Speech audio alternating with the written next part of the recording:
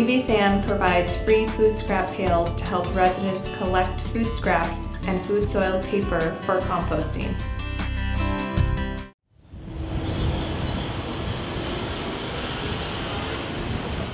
Fish tacos are very popular. What kind of fish do you use? It's a tilapia. Okay. And the enchiladas, they're pretty good. Chile relleno, flautas, they're pretty good. But the thing is, the more famous, the more popular here is tacos and burritos. Tacos and yeah, burritos. It's 80%. Okay. Or 70%. The rest is, like one quesadilla, one taco, burrito bowl, they're very good too. Well, why don't we try the fish taco? Fish taco? Sure, man. Yeah. So tonight we're having dinner at El Burrito Loco in the Lucky's Shopping Center.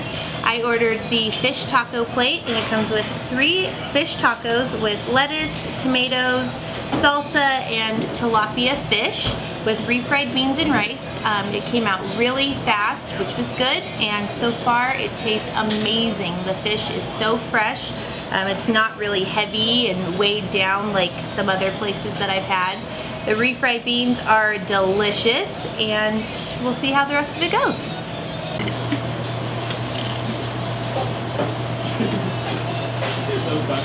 It's mild. Good though. It's refreshing. A little zest. So tonight I had the fish taco plate. It comes with 3 fish tacos and refried beans and rice. The fish in the tacos is tilapia. It was very fresh tasting, flaky, light, which I really like.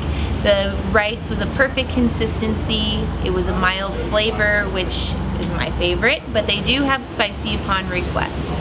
So I give this place a double thumbs up. It was a great experience. My first time here. I'll definitely be back.